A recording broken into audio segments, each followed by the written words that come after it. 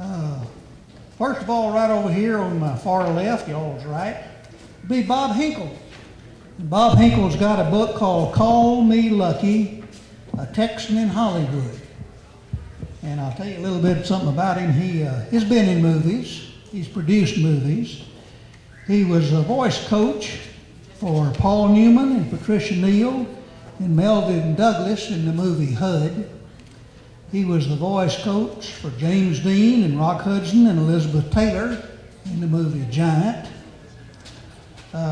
Knew John Wayne pretty good too, I think. Did a little film work with him, for him too. And he was a manager for Marty Robbins and Chill Wills, at least those two. And next to him we've got Don Reynolds, and he was the last of the Little Beavers. He was in a couple of Gene Autry movies, The Last Roundup and Beyond the Purple Hills. And he was in, 3, 4, 5 Charles Sterrett movies? 3, Durango Kid, Charles Sterrett. He was in a couple of Roy Rogers movies. He was in with Eddie Dean. And if any of y'all or kids or grandkids have seen Lord of the Rings, they had a big white horse in there, and he was the trainer. And he's got a book up there too. So when all this is over, you can go up there and talk and all that kind of stuff. Pat Jenkins is right here. Jacobs. Well, I can't even read my own writing, and I got my own glasses on this time. He's got a book called Outlaws, Outcasts, and Second Chance Horses. He's the Cowtown Society of Western Music. They got him voted the Book of the Year. He's in the Western Swing Hall of Fame. And he's had 3 world champion cutting horses. And they won awards in the National Association of Cutting Horse Association for 6 years. And I asked him, I said, did he win or did his horses? And he said it was the horses. So right now, if anybody got any questions they want to ask right now? Oh, come on, Bob, you know one at least. Has everybody introduced themselves? Oh, I'm sorry, Scott, I didn't see you sneak in here. Yes, Howdy. Good. This is Scott Mendez. He was born on the 4th of July, 1969, in California. And his grandfather was an original member of the Cowboys Turtle Association, which became the PRCA. Rode steers when he was 5 years old. 15, he qualified for the Nevada High School Rodeo Finals.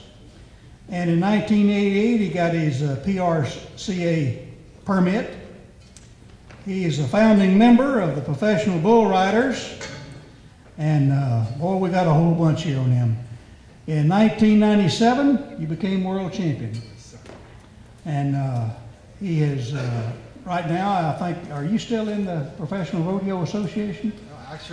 Actually, full-time ministry right now. He's in the full-time ministry, got Spurs with Jesus. Sparring with Jesus, yes, sir. And conquering the beast is one of the main things. So right now, is it like say, if anybody got any questions, please feel free to answer. Yeah, I got some questions. All right, Bob. Why are you up there? I'm just up here to kind of MC here, mainly. These folks need a rope kept on? Yeah, Yeah, I know they do. yeah, that's right. No, I know why you're up there. Gosh, I just draw a blank.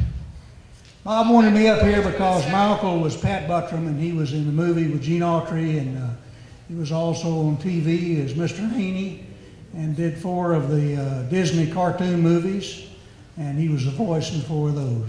So that's one reason I'm up here. Got a man right up here. Yes, sir. I always heard that Gene Autry was a real practical joker on set. Is that, you like some of that? I think he did a little bit. There's a good book out called Public Cowboy #1, and it's got everything you want to know about Gene Autry in there, whether you like it or not. You know, he was a human being.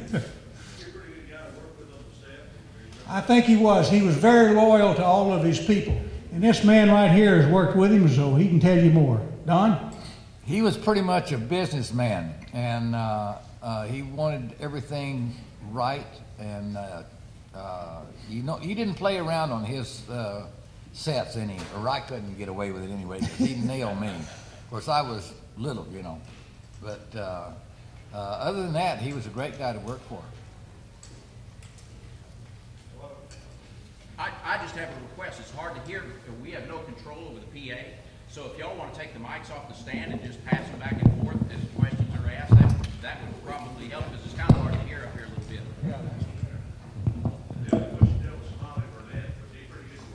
Oh, I loved him. He was so funny and a very talented fella. And I worked in 3 movies with him, with Charles Starrett. And he could play any kind of instrument. I mean, he was just a very talented man.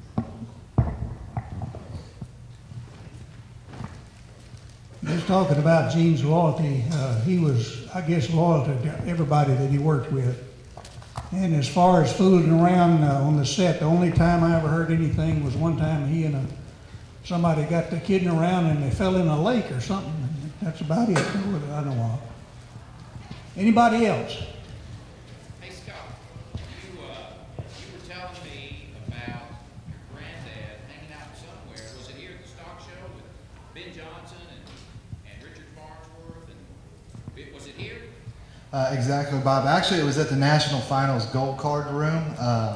Before the performances, all the older gentlemen get together and have coffee and watch the performance. But my grandfather had shared a lot of wisdom about what went on when they would come. He was from California, so he came to Texas and New York back in the early 40s and late 30s and so forth. But told a little history about Gene Autry stopping off in Dublin, Texas. And they would compete and load the stock up there. And I think it was the Lightning Sea Ranch down in Dublin. Harry Tompkins, Jim Shoulders, all those guys. So they would actually compete and load the stock up and go back to Boston and New York. So I got that he was in my family. My grandfather shared a lot of good stories with me. So did you spend any time with Ben Johnson or Richard Farnsworth or any of them guys? You spend any time with them folks? Well, my first couple years at the finals, yeah, I got to be around them a little bit. My grandfather would introduce me. They were all real good. Wilford Brimway roped in our circuit out there in the Wilderness Circuit. Just good men. Really helped the sport of rodeo, you know, a lot in all that they did in acting and, you know, preserving the history of the Wild West, for sure. I've got a question for you. Your grandfather was one of the original members of the Cowboy Turtles Association. How did the Turtles deal come in here? I thought they was riding horses, you know. Well, I hope I get this right. I think it was just kind of a motto. They were quick to stick their necks out, but slow to get anything done. So they kind of brought that on board as a tagline and a motto. That's all right. One of the stories I heard about the Turtles was that they were so slow to organize. That's the reason they called them Turtles before the RCA started. And if you have a Turtles button from back then, it's worth a fortune right now. And I didn't keep mine. Hey, Don. Yes.